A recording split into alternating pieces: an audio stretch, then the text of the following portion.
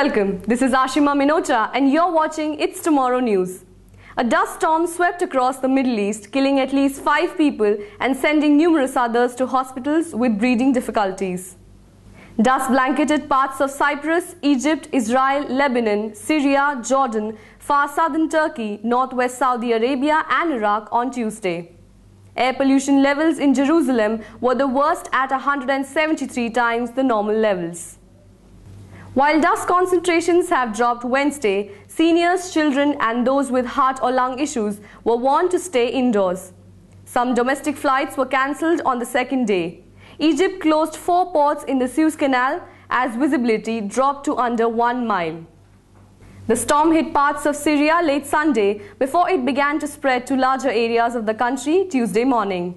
At least 750 cases of shortness of breath or asphyxiation were reported in Lebanon.